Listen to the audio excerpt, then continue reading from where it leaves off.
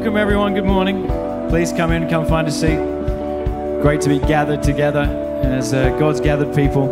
We're going to kick off by singing together. We're going to remind ourselves of the great grace that we have in our Lord Jesus. That we are saved through grace alone, through faith alone. Not because we deserved it, not because of anything we've done, but because of His great love for us. So let's all stand, let's all sing and celebrate that grace that we rest in. Here we go.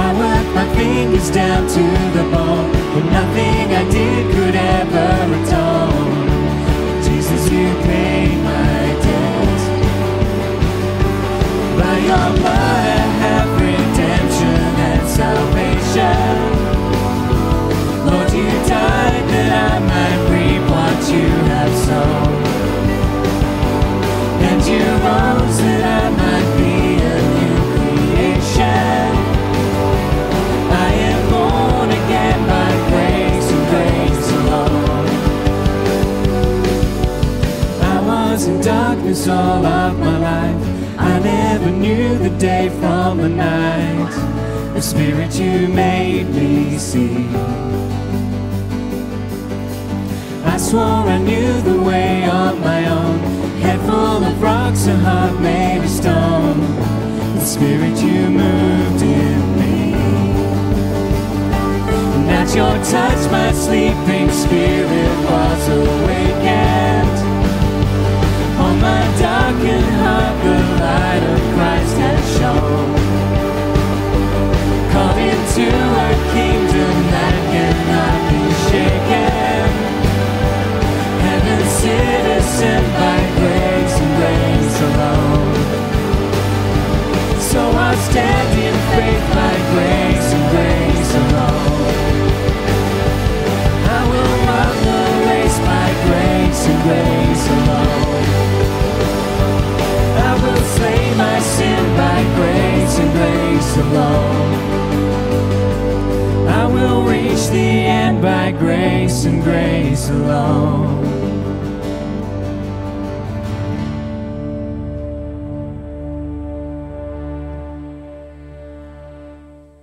And Paul writes to the Colossians, he says this: "For he has rescued us from the dominion of darkness and brought us into the kingdom of the Son he loves, in whom we have redemption, the forgiveness of sins."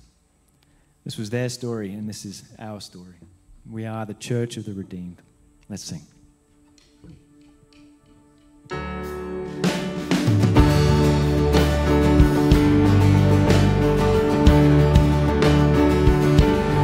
Here we stand, the church of the redeemed, ransomed by the blood that sets us free. From the darkness brought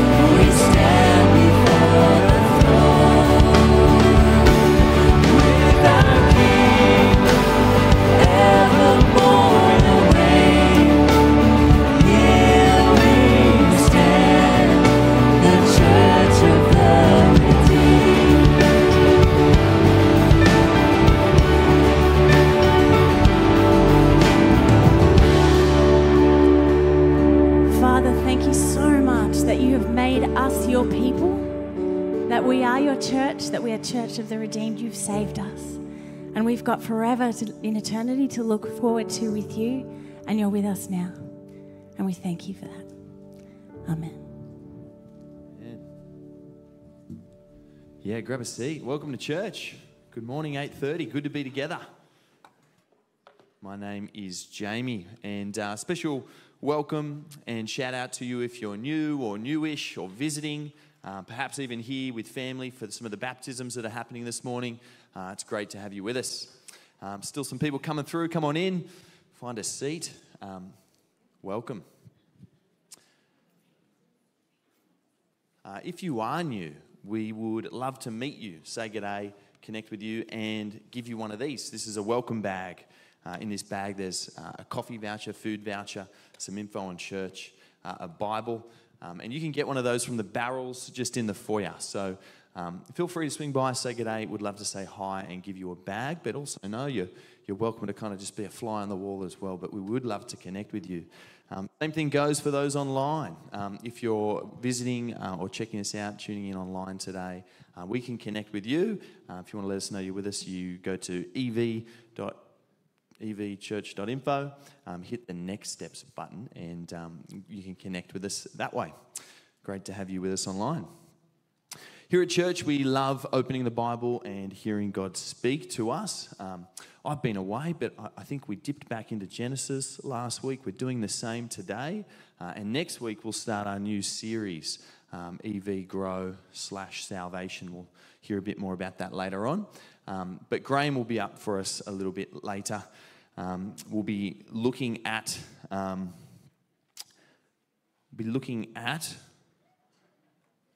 what it means to be created in the image of God. So that should be good.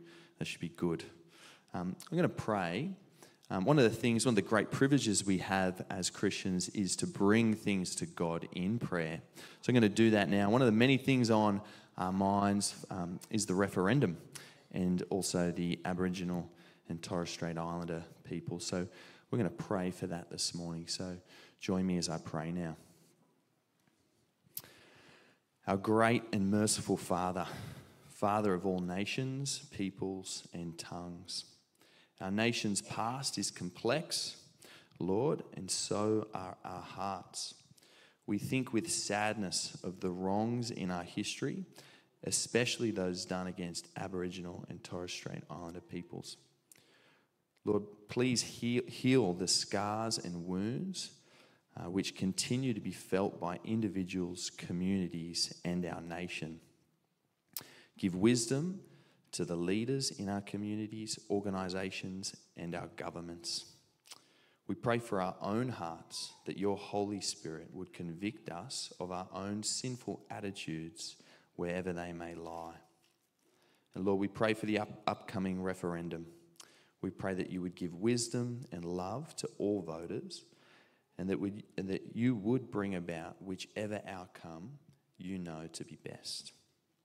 And Lord, regardless of the outcome, we ask that we might enjoy peace, bring true, deep reconciliation, give all people greater understanding, compassion, generosity, forgiveness, and peace, especially the love and peace that flows from a relationship with you. We pray for our Aboriginal brothers and sisters in Christ. We thank you for the deep godliness of many Aboriginal Christians who are living for the Lord, often in tough circumstances. We pray that you would keep them faithful to your word and that you would fill them with your spirit boldly to declare the praises of him who called them out of darkness into his marvellous light. We pray that you would open a door for their ministry so that more and more Aboriginal men and women can find freedom, fulfillment, and life in Christ. We pray for those engaged in gospel work in Indigenous communities. Might they be a light to those communities, sharing the good news of Jesus. And that we too might be a light unto our community, sharing with those on the Central Coast the good news of Jesus. Amen. Welcome if you're coming in, find a seat. We are going to do some baptisms now. So I'm going to welcome Ben to the stage and the families that have little.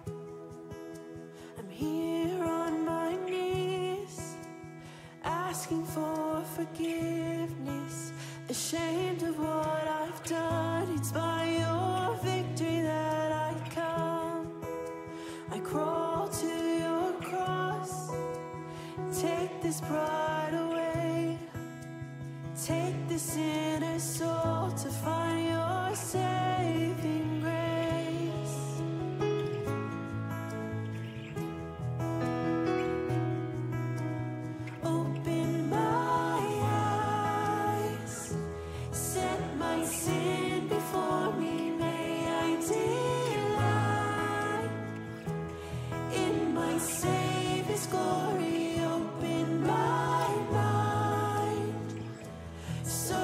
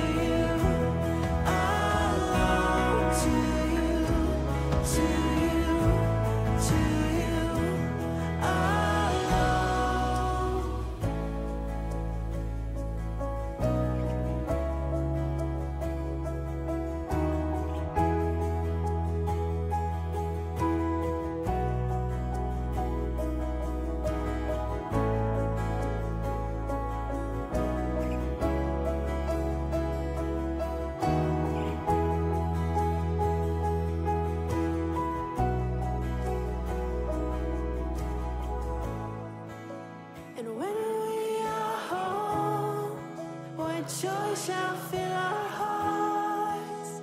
Hail our King, Lord of all lords, seated on his throne. Hail our King. And when we are home, what joy shall fill our hearts.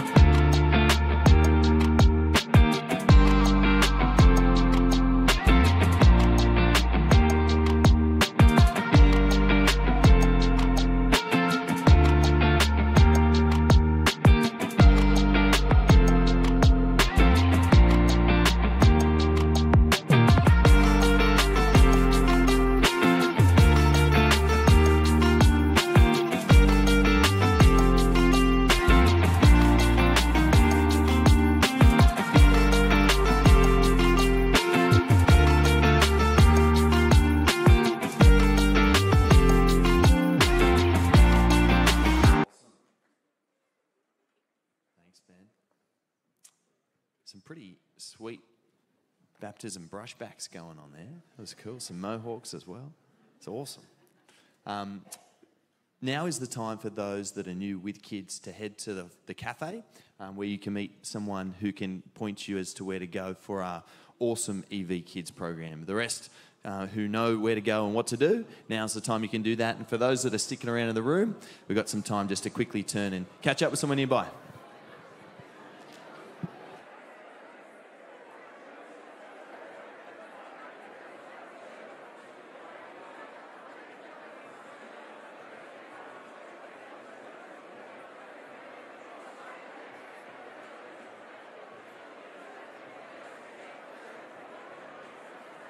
Good morning and hi to everyone watching at home on a screen.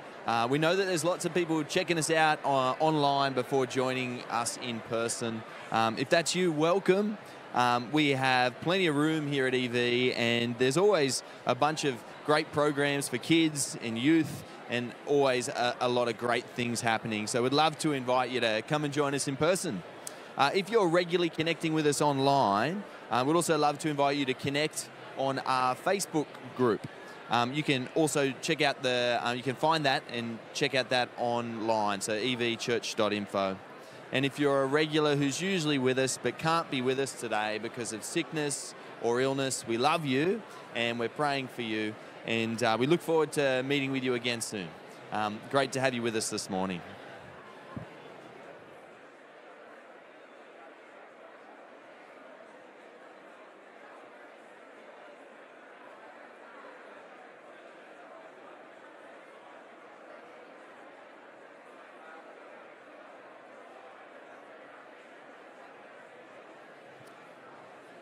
All right. If I could grab you back. If I could grab you back, that'd be awesome. Lots of good conversations happening. Plenty of time to catch up on or pick those back up a little bit later on. No family news this morning. I thought I might add my own family news. If you haven't, first week of October, if you haven't scalped your lawn, please make sure you do that. Your lawn will love you. You could even do a bit of top dress. So yeah, there's my 2 cents there. Great time to do that. Want to let you know of a few things coming up. First, I want to talk about Startup. So Startup's kicking off in 2 weeks. So this is 3 Sundays. You've got the dates down there. So 22nd of October, 3 o'clock, I think, yeah, in the hall up top. So 3 Sundays. And Startup is really great for you if you're new or newish to church, but you want to do a few things. And those things might include connect into church life, connect and meet with some of the pastors and others that might be new to church. If you really want to, I think it's most helpful to kind of check out what we're on about as a church. So I want to encourage you to get along to Startup if that's you. Also super helpful for landing in a growth group. So if that's you, get along to Startup. So it's a really great series. So you can sign up on the website or chat to someone at the Barrels. Explaining Christianity is a series that does exactly what it sounds. It explains what being a Christian is all about. So this is a really great series, perfect to bring someone who doesn't know Jesus, or maybe you've just got a bunch of questions. So I'd love to invite you along to us Explaining Christianity. 5 Tuesday nights. You can more info online. Got the dates up there. Same thing. You can chat to someone at the Barrels as well if that's something that you're interested in. Our God's been incredibly generous and good to us. So in response to his goodness to us, we want to be generous people, and want to encourage you to, as you're able, continue to give to see the gospel go out here on the coast. You can do that online or with the boxes just in the alleys there, the hall, as you walk out to the round. We're going to read the Bible. So I'm going to invite Jackie up. So Jackie, come on up. Before we do, you might be sitting on one of these. This is for you. Take it home. This is our new series that will kick off next week. So you can also sign up online to get them shot to you if you'd prefer that as well. After we read, 2 readings that will be on the screen, Graham will jump up. Thanks, Jackie.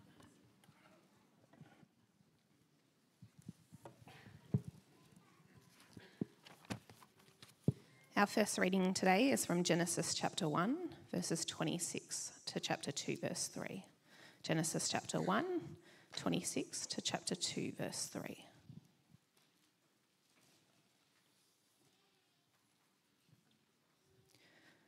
Then God said, "Let us make mankind in our image, in our likeness, so that they may rule over the fish in the sea and the birds in the sky, over the livestock and all the wild animals, and over all the creatures that move along the ground."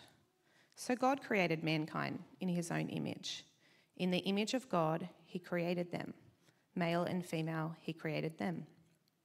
God blessed them, and he said to them, "Be fruitful and increase in number. Fill the earth and subdue it. Rule over the fish in the sea and the birds in the sky, and over every living creature that moves on the ground." Then God said, "I give you every seed-bearing plant on the face of the whole earth, and every tree that has fruit with seed in it. They will be yours for food. And to all the beasts of the earth, and all the birds in the sky, and all the creatures that move along the ground, everything that has the breath of life in it, I give every green plant for food." And it was so. God saw all that he had made, and it was very good. And there was evening, and there was morning, the sixth day. Thus the heavens and the earth were completed in all their vast array. By the seventh day, God had finished the work that he had been doing. So on the seventh day, he rested from all his work. Then God blessed the seventh day and made it holy, because on it he rested from all the work of creating that he had done. Our second reading today is from 2 Corinthians chapter 3, verses 12 to 18.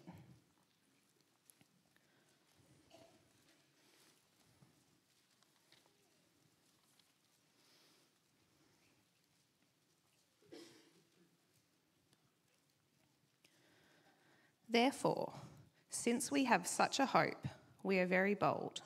We are not like Moses, who would put a veil over his face to prevent the Israelites from seeing the end of what was passing away. But their minds were made dull, for to this day the same veil remains when the old covenant is read. It has not been removed, because only in Christ is it taken away.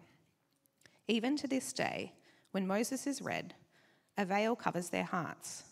But when anyone turns to the Lord, the veil is taken away.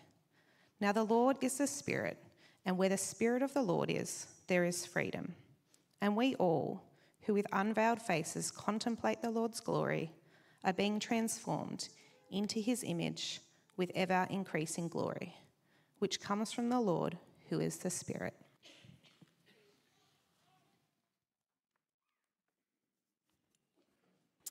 Morning, everyone.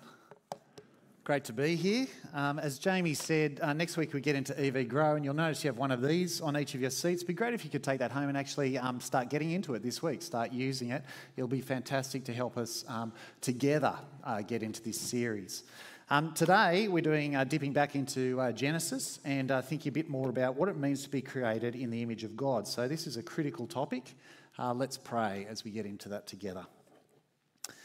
Oh, Father, we recognise how foundational this topic is, and so we ask, please, this morning, help for me to speak clearly and truthfully about what it is to be a human, and please, Lord, help us to grasp the massive implications that this has for us and for our world. And we ask this in Jesus' name. Amen. Each year at Summerfest, in the afternoons, a bunch of us go door knocking around the coast. And so one summer, I was door knocking, came to a house in Terrigal, and there was a grandmother there, and she was looking after her granddaughter. And she was in the kitchen. The kitchen was just by the front door, and she was chopping up chicken. So she came to the front door with a knife. And she was great. She was keen for a chat. She was pretty feisty. She was happy to strongly disagree, but it was a warm discussion. And she wanted to share how she didn't believe in God, there was no God, and that all humans were just animals like any other animal, and all life is as important as all other life. So the jelly blubber that floats around in the ocean is just as important as the person standing at her front door. We're all just animals. And all the while she's unaware that she's waving the knife around passionately. And we're having this good back and forth discussion, and I almost said to her, I didn't say this, but I almost said to her, if you believe that there is no difference between an animal and a human, why is it that you're chopping up the chicken and looking after your granddaughter?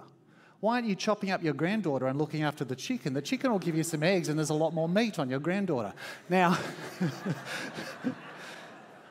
you can see why I didn't say that.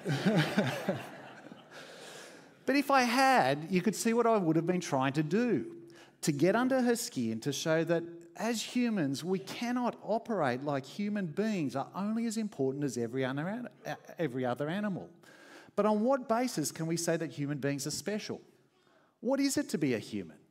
Well, the answer comes in understanding what it means to be created in the image of God. We talked about it briefly as we went through Genesis, but we're looping back today to this critical topic. And the way we're going to do it is by thinking about the 4 eras of the image of God and understanding some of the implications that flow from each era. Now, I want to warn you, I'm going to spend 80% of my time on the first era. So if 80% of my time is gone and I'm only on point 1, don't panic. So let's start by looking at era 1, the original image. When it comes to understanding what it means that humans are created in the image of God, how do you work it out? Let me begin by sharing what I think are 2 wrong ways to work out what it means to be created in the image of God. The first is to start with us humans and look at what we're like and work back to God. And so draw conclusions about God from humanity to think we're created in the image of God, and so God must be like us, just bigger, better, huger, and even with a human body like us. And I know this approach and thinking is wrong. God is wholly other than us. God is transcendent, unique, beyond, above us. God is free, all-knowing, all-powerful, all places.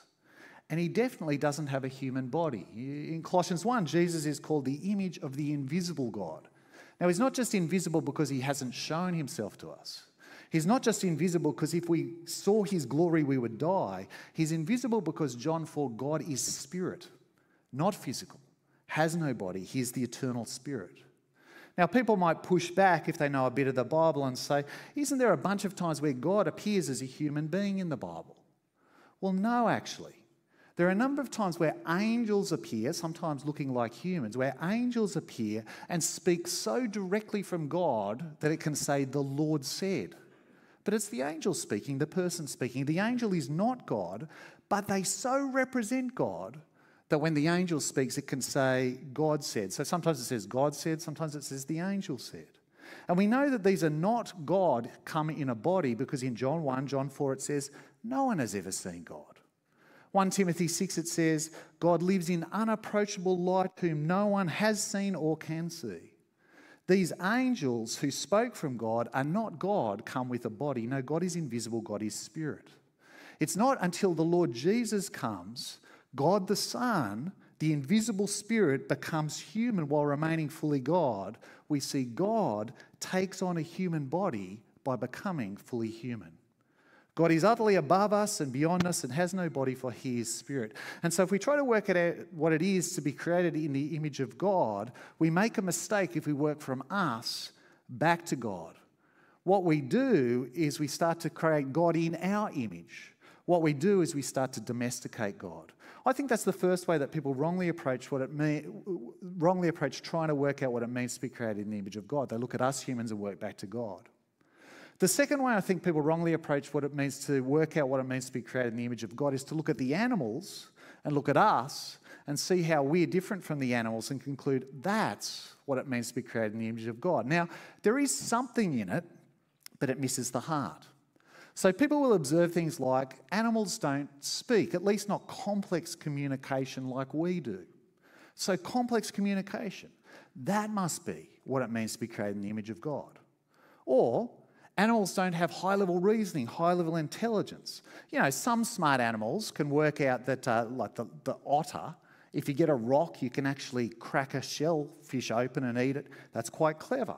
But animals don't develop technologies that create greater technologies. Human intelligence is far above animal intelligence. And so, high-level intelligence and reasoning, that must be what it means to be created in the image of God.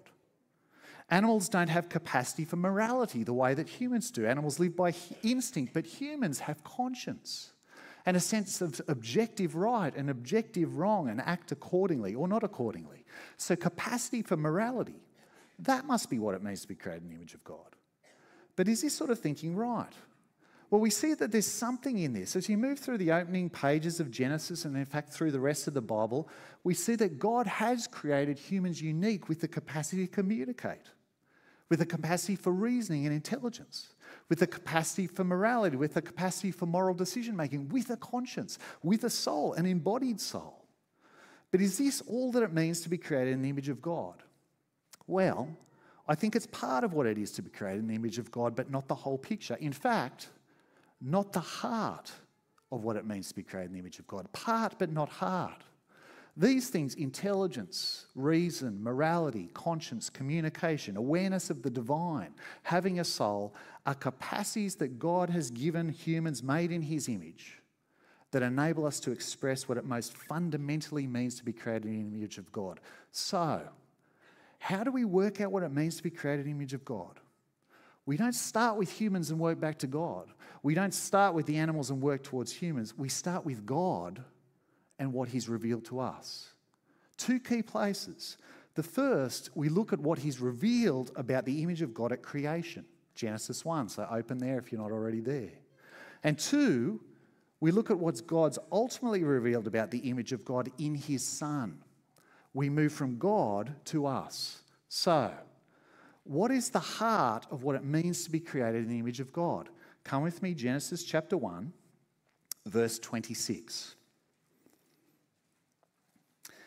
Then God said, "Let us make mankind in our image, in our likeness, so they may rule over the fish of the sea and the birds of the sky, over the livestock and all the wild animals, and over all the creatures that move along the ground." We come to the high point of God's creation, mankind created in God's own image. Right up until now, in the Genesis creation account, God has created all the animals according to their kinds. But here in verse 26, God says, "Let us make mankind in our image, in our likeness," distinct from the animals. Animals created according to their kinds, humanity created in the image of God. And the word image and likeness are almost synonymous, but they have nuances to them. The Hebrew word for image means to carve or to cut and can be used to describe the carving of the likeness of an animal or a person. Man is the carving of God, the very representation of God. And the Hebrew word likeness just comes from the root to be like. And so a human is an image of God, a representation of God that is like God. And so we see that God has created us to be in his image to display him to the world, his glory to the world. Everything in creation displays something of the glory of God, but humans, in a unique way, display who God is. Because humans are the very image of God, the carving of God, representing him and like him. It's supposed to be that when you look at a human, you see a little picture of God. That's what God is like. Not in all fullness, but a clear picture of who God is walking on this planet. A little mirror reflecting God to the universe. In man, God has become visible on earth. And in what way is man like God? Well, back to verse 26. Then God said, "Let us make mankind in our image, in our likeness." And who is the us there at the creation of the universe? A few suggestions have been given, but I'm convinced the only one that makes sense is the us is God. Right at the beginning of the Bible, we see that the one and only God is not a simple unity, but a complex unity. It's not until we come to the New Testament that it's actually revealed that God is a triunity, a trinity. One God in three persons, Father, Son, Spirit. God always existing in perfect relationship with himself. Perfect relationship of love between Father, Son, Spirit, the one triune God. And so if God says, "Let us make mankind in our image, in our likeness," it indicates that God is making us like him for loving relationship too. Loving relationship with him and loving relationship with each other. And as Genesis unfolds and the rest of the Bible, we see that is exactly what we're made for. Loving relationship with God, a relationship of loving obedience, and a relationship of loving service towards our fellow man. And the very fact that God creates humanity male and female, verse 27, a complex unity, two genders making up one humanity, shows life is about loving relationships. Humanity is made up of male and female, designed for complementary relationship with each other, ultimately expressed in marriage. Just as God is a complex unity, he creates humanity as a complex unity. Just as God is the God of loving relationships, he creates us in his image to be people of loving relationships. It's the very core of who he is. And so when he creates us in his image, is who he creates us to be. A fundamental part of what it is to be made in the image of God is to display to the world the glory of God's loving goodness by rightly relating to him in loving obedience and rightly relating to each other in loving service. But there's more to image bearing. Verse 26 again. Then God said, "Let us make mankind in our image and our likeness, so that they may rule over the fish of the sea and the birds of the sky, over the livestock and all the wild animals, and over all the creatures that move along the ground." The Lord God is the absolute ruler over all things. And so when he creates us to be rulers, ruling under him, ruling like him. God is a loving ruler, and we are to be loving rulers, not destroying and pillaging the earth, but taking responsibility for it, to cultivate it, to subdue it, to work it, to look after it, to build it, to turn it into a beautiful garden. And a key part of what it is to be made in the image of God is this: to display to the world the glory of God's loving goodness by relating rightly to creation, loving rule over creation. And then verse 28, you see that God says, "Be fruitful, increase in number, fill the earth and subdue it." God's plan for humanity is to multiply, for man and woman to marry, chapter 2. And in the context of this exclusive sexual union, to bear and raise children, new image bearers, new likenesses of God. So the image of God multiplies and multiplies and multiplies and is everywhere across the face of the earth, displaying the glory of God's loving goodness in everyone to the universe. Because every human is a picture of the loving goodness of God. And we see this even more clearly when the perfect image bearer arrives. Jesus, the perfect image of God, come amongst us. God himself, God the Son, born as a sinless man, the perfect image of the invisible God, Colossians 1. The radiance of his glory and exact representation of his being, Hebrews 1. What do you see Jesus doing as God's perfect image bearer? We see him displaying the glory of God's loving goodness perfectly. We see it in his relationship with his heavenly Father, perfect loving obedience, even to the point of death on the cross for him. We see it in his relationship to humanity, loving service, even to the point of death on the cross for us. And we see it in his relationship to creation, loving rule, even to the point of death on the cross to renew creation. To work out what it means to bear the image of God, we don't look at us humans back to God. We don't look at the animals back to us. We look at Christ down to us. We see in Christ the perfect image bearer displaying the glory of God's loving goodness towards his Father loving obedience, towards humans loving service, towards creation loving rule. That's what we were created to be as image bearers, mirroring the glory of God's loving goodness to the universe. We were created to be towards God, living in loving obedience, towards our fellow man, loving service, and towards creation, loving rule. It was meant to be that you could look at a human and say, I see God reflected in that human. Loving goodness. Another way of saying it is holiness, righteousness, the glory of God's loving goodness shining forth in humans. Now, all this gets ruined, but we'll come back to that in a moment. Firstly, I want to look at three massive implications of this. The first one is the uniqueness of humanity. Last term in youth, they were doing Genesis just like we were doing Genesis. And on the week, they were looking at this passage, Genesis 1, and talking about what it means to be created in the image of God. The preacher helpfully used an illustration to show the uniqueness of humans above all other animals. And the illustration went something like this. Now, I wasn't there, so I don't know exactly how it went. But it went something like this. Imagine you come across a burning building. Trapped inside the burning building are a dog and a human baby. Opposite ends of the building, you can't save both, and so you save the human baby, right? And then he went to go on. But what happened was suddenly there was a flurry of conversation. There were people annoyed.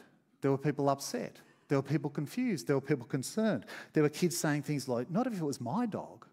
If it was my dog, I'd save the dog, not someone else's baby. Now, a lot of this thinking is becoming part of our society.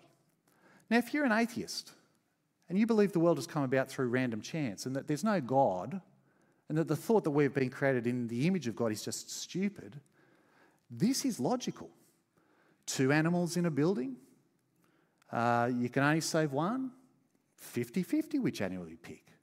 If one animal is your pet and the other is someone else's child, well, feel free to pick the one that you're more attached to, or the one you find cuter, or the one you think will bring you greater benefit, or the one you think will bring society greater benefit. But if you see humans as being created in the image of God, you see humans as absolutely unique and set apart above the rest of the created order. Not just highly evolved animals. We are the very stamp of God. Humans are the images of God upon this planet, shining forth His glory, and as such are to lovingly rule the rest of creation, cultivating, not destroying, but ruling over it, harvesting plant and animal life. If there was one human and all of our pets in a burning building, and you can save the one human baby or the 100 pets, you choose the one human every time. 2, the sanctity of human life. Human life is absolutely sacred. In Genesis 9:6 it says, "Whoever sheds human blood, by humans shall their blood be shed. For in the image of God, God has made mankind." Why is there to be justice, punishment, extreme punishment for the taking of a human life as opposed to an animal life? Because we're made in the very image of God. And to do violence to a human is to do violence to the representative, the representation of God. To kill a human is to, in some sense, try to kill God if that were possible. Human life is absolutely sacrosanct. You see some of this logic in James 3. Paraphrase James 3 says, how can someone praise God in one moment and then with the same mouth curse someone made in the image of God? Because that's indirectly to curse God. This indicates that what you do to a human made in God's image, in some sense, you do to God. Imagine this. You go over to someone's house for a dinner, and you're all having dinner together, enjoying time, and then you need to go to the toilet. And you do that thing where you're walking down the hall, you're not sure which door is the toilet door. And you open one and you go in thinking it's the bathroom, but it's not, it's a bedroom. But the thing that grabs your attention is on the wall there's a dartboard. And on the dartboard, there's a printed out picture of you, an image of you. And the eyes have been scratched out. And there's darts, 20 darts stuck all over the face. And there's a big Bowie knife sunk right into the top of the skull. And you think, run. If someone could do that to your image, to the representation of you, it likely means if that person had the opportunity arose, they might do it to you. And that's exactly what we did when God came to us. In an even more profound way, what you do to God's image, your fellow human beings, is how you treat God, is directed against God. This has huge things to say to our culture. Think with me abortion, and I'm sorry if this is a painful topic for you. Know that all your sins, if you come to trust in Jesus, all of our sins are forgiven by Jesus. But on this issue of abortion, there's crystal clarity. To take any human life is to kill God's image bearer and is condemned by God. And according to the Bible, human life is life from conception. From the moment the sperm fertilises the egg. Human life is sacred, including the life of the unborn baby. No human, whoever they may be, ever has the right to take the life of another human, even the life inside us, even if the baby has genetic abnormalities, for example, Down syndrome. Do you know that because of our advanced technology so that we could do prenatal testing, I believe the statistic is approximately 90% of kids with Down syndrome are aborted. That's a horror. This truth also speaks against contraception that kills the fertilised egg and forms of IVF that discard fertilised eggs that aren't used. Now, a lot more could be said here, and we have a hot topic so you could jump on the web and look at that. Now, again, I want to try to say these things clearly but gently. If you have had an abortion, this is the place for you because this is a place filled with sinners. We come to Jesus to be cleansed and our guilt to be removed once and for all. Euthanasia. What happens to a society once euthanasia is legalised and legal restraint is removed? A subtle, unspoken shift takes place. A subtle pressure placed upon the infirm and elderly and sick to remove themselves if they feel that they're causing difficulty to others or if they feel that they've lost meaning in life. Once you lose any sense that human life is sacred and not to be taken even by us because we're created in the image of God, restraint is removed. And the other side of the equation is the subtle impact upon the adult children of sick and elderly parents. The euthanizing of your parents now becomes a subtle, unspoken possibility. Because for many of us, parents can become a massive impact on your life, a real burden. And if they die, you're looking at a significant positive uplift in your personal finances. And so the subtle possibility open for sinners is maybe it would be better if we help them understand that to come to the end more quickly would be good for them. You know, their life doesn't have heaps of happiness in them and they are pretty unwell and frail. And now you might be shocked that I could even suggest that an adult child would subtly influence their elderly parents in order to end their life prematurely because it would benefit that adult child. Then can I encourage you to develop a healthy mistrust of yourself? Sin lives in the heart of every one of us and it's deceptive. None of us is beyond this sort of temptation. Once a society legalises euthanasia, you create a subtle shift that opens the floodgates of death for our ill, for our elderly, for our lonely. And the vulnerable are the ones who should be honoured and looked after and cared for. We see this in Canada, where euthanasia was legalised in 2016. In 2020, 2.5% of all deaths in Canada were by medically assisted suicide. 2.5% of all deaths. This represents a growth of 34% on the year before. 34% of growth in 1 year. That is huge. Now, it may taper off, it may halve, but even so, if that sort of growth rate continues over the next 5 years, imagine where we'll be. And soon they're brought in the legislation to those with mental health issues. Now you can see where this is heading, can't you? Let me give you one more. Extreme environmentalism. It seems to me that there's a bunch of environmental work that is healthy and trying to do really good things, but there's a growing strand of environmentalism that sees the environment as good and human beings as evil. And so the evil needs to be purged for the good to survive. This is not environmentalism that's based on being created in the image of God and we have a duty and a role to look after and care for the created order and to harvest it in order that human society may flourish. No, this form of environmentalism is about getting the environment to win even if large swathes of humanity die out. And in fact, some are proposing policies that will mean large chunks of humanity do die out. And those who die out will particularly be the poor and vulnerable. You can only think this way if you live in a society that's deleted the truth that we are created in the image of God. Third big implication, true human equality. See, when you talk about being equal, you have to define what you mean by equal. In what way are humans equal? Think about the equal sign in maths. This equals this. These two things are exactly the same. In what way are humans equal? Well, we're not equally good at everything, are we? That's why we have average and above average and below average, and that's why you go in a competition, you don't always win. That's why people get different marks on assignments, and in fact, we're not even born genetically equal. Some people are just born way, way smarter. Some people are born with way better EQ. Some people are born with greater physicality than others.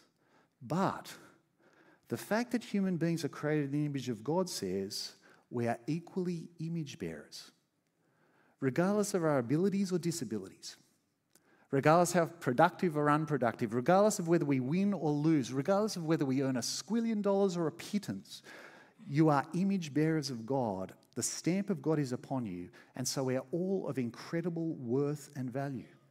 No human more valuable or of more worth than another. Just by being human, we are equal in value. Just by being made in the likeness, in the very image of God, we're equal in worth. Men and women, not equal in many ways. In fact, genetically different in every cell of our body. I cannot bear a child no matter how much I want to. Men and women are not equal in the sense that we're exactly the same. And boy, that's wonderfully good. We're not the same. And so the roles that God has given men and women are not exactly the same. But in the sense that we are image bearers, we are absolutely equal, of absolute equality in worth and dignity and value, not by virtue of the job we hold, not by virtue of how much money we earn, not by virtue of who's stronger or who's smarter, but by virtue of the fact that every human being is created in the very image of God. We can be different, but utterly equal. Racism has no place amongst Christians because we all bear the image of God. People of every tribe and colour and nation and race, utterly equal in worth and dignity. Now, there will be things in every culture that need critiquing by God's word. Western culture, Eastern culture, Indigenous culture, Pacific culture. It's not racism to critique things in culture. Every culture has been flawed by sinful human beings, some far more than others. But every human is of equal value and worth. Now, you remove God from the picture. You delete image bearing out of our view of the world, and what are you left with? If we were honest as a society and truly embraced what it would mean if there were no God and humans were not created in the image of God, then there is no basis for equality. The fundamental equality of all humans comes from a Christian view of the world. And while the movers and shakers in our society want to get rid of Christian thinking, the very desire for equality is rooted in Christian thinking. It comes from God. Get rid of God and get rid of Christian thought, and what you're left with is humans are just very smart and capable animals who, through the evolutionary process of the survival of the fittest, have risen to the top of the food chain. And so, if this atheistic view of the world is correct, human life is not about worth and dignity and equality.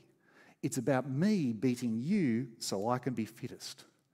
We're just animals, and the smartest and the most brutal win.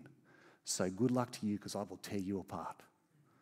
In contrast, the Bible paints a beautiful picture of equality and worth and dignity as image bearers, without the stupidity of pretending we all have to be the same in everything. That's era 1, the original image. Era 2, the defaced image. In Genesis 2, humanity rebels against God, and the result is that the image of God is defaced. Not destroyed. You see in Genesis 6, Genesis 9, humans are still referred as being in the image of God after the fall. But the image is massively polluted, perverted, corrupted, shattered, but not obliterated. I remember when I was a kid, we used to have this thing called a Kamado pot, which is like a huge ceramic Weber, set about this high, coals in the bottom, cook the chook on the top, you could open it up. And I was swinging on it, it was off, I was swinging on it, and it tipped over, shattered into 50 pieces. I knew I was going to get in trouble, and I did. I got in a lot of trouble. But later on, my dad fixed it. He painstakingly used this ceramic cement to put the jigsaw back together. And for the next 20 years, it sat there ugly in our house, all sort of patched together. And every time you cooked something in it, it tasted like chemicals. But it was still there and in some sense functioned. Now, that's us, the images of God. Because of the fall, our image bearing is a shattered version of what it was, still held together and bearing some similarity to what it was, but marred and scarred. And Romans 3 says we have all sinned and fall short of the glory of God. We are meant to mirror the glory of God's loving goodness to the universe, but we've miserably failed. And so we live towards God in rebellious disobedience and each other in sinful selfishness, and towards creation either, or often both, in harsh mistreatment and worship of creation instead of God. Still image bearers, and so still unique from the animals, and human life is sacred and we're equal in value, but we are not what we're meant to be. One implication of this is sin dehumanises us. To live the most truly human life is to live the image-bearing life, the life of goodness and holiness and righteousness and love. And so our fall into sin dehumanises us. And every time we sin, we're doing something subhuman, something so perverse and at odds with what it is to be made in the image of God. We're being like an animal, like a brute beast. Can I encourage you to let this be one more thing that deters you from sinning? Era 3, the renewed image. God in his love came on a rescue mission to save us and to renew the image of God in us. God sent his Son. God the Son came and became truly human, an image bearer, in fact, the perfect image bearer of God. And as such, died under the judgment of God that we deserve for our defacement of the image of God, defacement of the glory of God. And because of his death, we can not only be cleansed, forgiven, be right with God, have our judgment taken, be children of God, but also be increasingly transformed back into the image of God. Come with me to 2 Corinthians chapter 3. That was Jackie read for us before.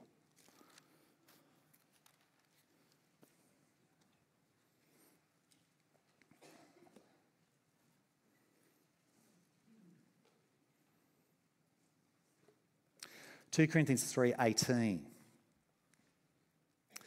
And we all, talking to Christians, and we all who with unveiled faces contemplate the Lord's glory are being transformed into his image with ever-increasing glory, which comes from the Lord, who is the Spirit. As we look on the Lord's glory displayed perfectly in Jesus, the perfect image of God, we Christians are being increasingly transformed into his image with ever-increasing glory. The Christian who's come to Jesus for salvation is now, day by day, being transformed back into the image of God as perfectly seen in Jesus. He's having God's glory renewed in them. And all this happens by the Spirit who is slowly renewing the image of God in us so that we increasingly display the glory of God's loving goodness. Towards God, growing loving obedience. Towards each other, growing loving service. Towards creation, growing loving rule. That's what's happening to you right now if you're a Christian.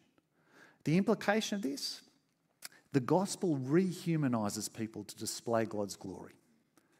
As we share the good news about Jesus, people become Christians, come to salvation. But that's the beginning of our ministry together with each other. We're now working to increasingly see ourselves, each other, transformed into the fullness of Christ, renewed back into the image of God with increasing glory, becoming more and more truly human, truly image-bearing. And this also that God might receive the glory he deserves as more and more people on the earth increasingly bear his image more and more fully. Final era 4, the perfected image. When Christ comes again, we will be totally transformed into the perfected image of God, made fully like Christ, and we will be like him forever, perfect image bearers, made perfect as those who live in perfect loving obedience to God, perfect loving service towards each other, perfect loving rule over a new and perfected creation. A multitude of little perfect images of God living forever in a perfect creation, shining forth the glory of the Lord's loving goodness for the universe to see forever and ever and ever, and we will never fall again. The final implication is that we have real eternal hope. What we are destined for is something incredible, something amazing, because the image of God will not just be restored in us, but be perfected in us in such a way that we will never fall again. God's plan was always not just that we would get back to the beginning, but that we would get back to somewhere better, to through his Son form us into the perfect image of God, the image of God that will never again be defaced, eternal hope. I don't know, have you ever been up a tree, chainsawing, trying to cut this huge branch, trying to cut it down, only to work out that you're standing on the branch that you're cutting off? No, neither have I. But that's what Western society has been doing for decades, trying to cut out of society all Christian thought and influence. But little do they realise that anything good about our Western culture has come from the Bible. And one of those very key pieces is the God-given truth that all human beings are image bearers of God.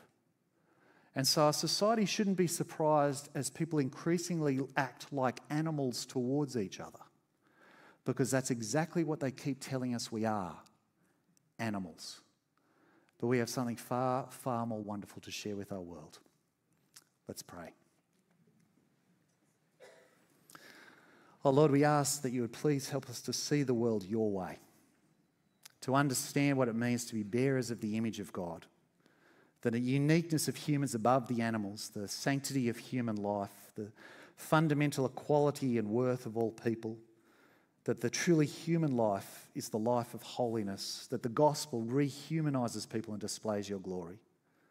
Oh, please, Lord, conform us to the image of your Son, that the glory of your image might be displayed more and more fully in us. And we look forward to the day, Lord, when your Son returns and when your image will be perfected in us. Come, Lord Jesus. We ask it in his name. Amen.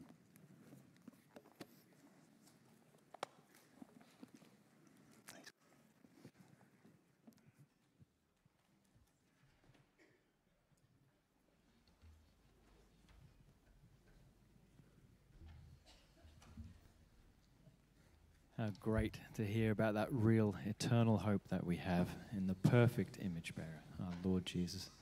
As we reflect on this, as he's day by day transforming us and renewing us, let's stand and let's sing praises to him.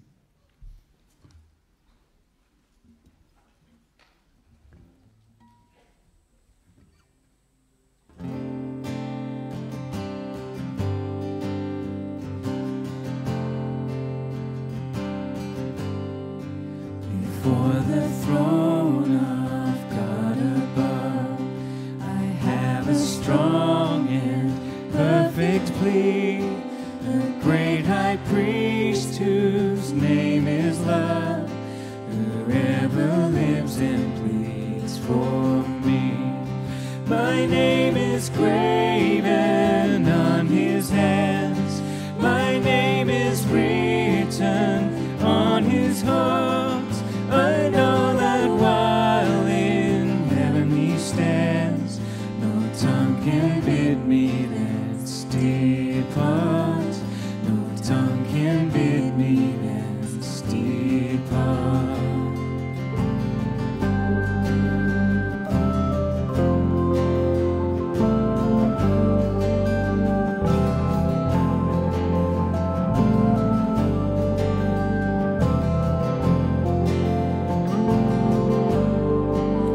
Satan tempts me to despair and tells me of the guilt within.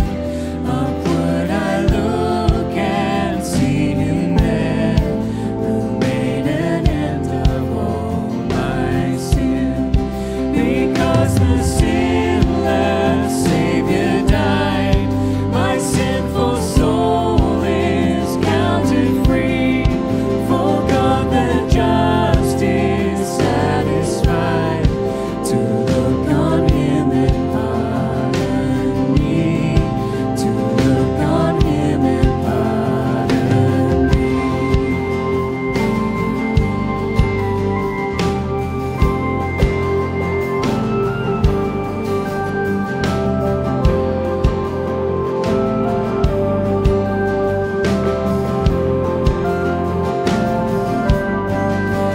Behold him there, the risen Lamb, my perfect, spotless righteousness, the great unchangeable I am, the King of glory and of grace. One with himself I cannot die, my soul is purchased by his blood. My life is here with Christ on high, with Christ my Savior and my God. One with himself I cannot die, my soul is purchased by his blood. My life is here with Christ on high, with Christ my Savior and my God. With Christ my Savior and my God.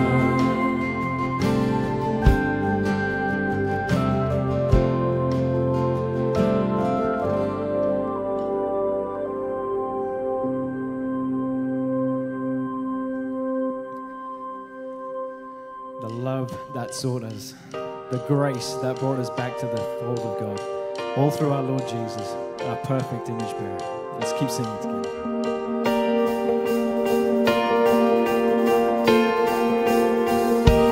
Tenderness he sought me, weary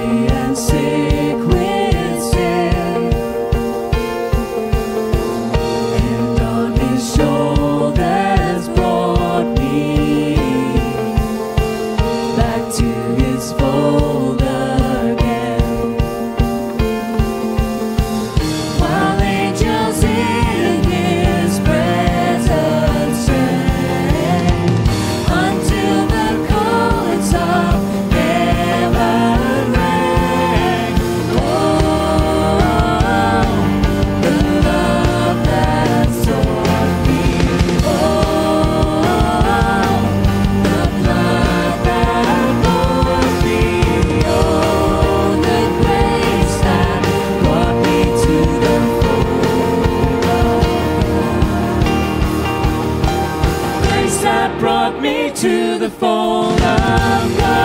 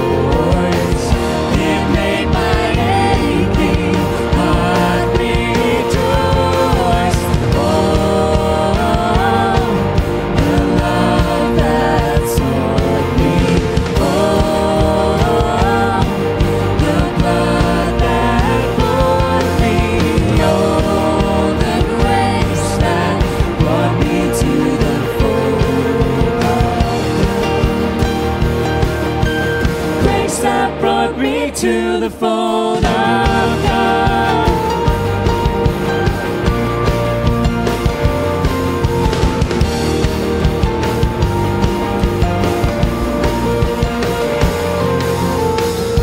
Upon His grace I'll daily ponder and sing anew His praise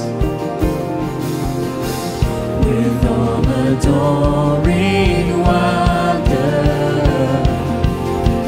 His blessings I retrace. It seems as if eternal days are far too short to sing His praise. Oh, the love that sought me. Oh, the blood that bought me.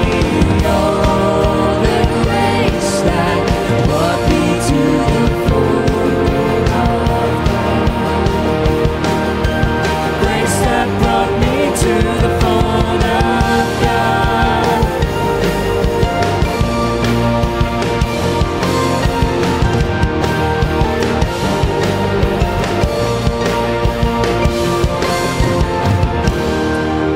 Great to see. Helpful and encouraging to be reminded of our real eternal hope. As Graham said, come Lord Jesus. We've got a bit of time. In fact, we've got 10 minutes, so those with kids, you can take a bit of time. I might even recommend holding your wife's hand as you walk the 50 metres. Might feel like a date. Enjoy the time, or just take your time catching up and connecting with those around. Enjoy the day. Grab one of these, take it with you, and we'll looking forward to seeing you next week for our new series.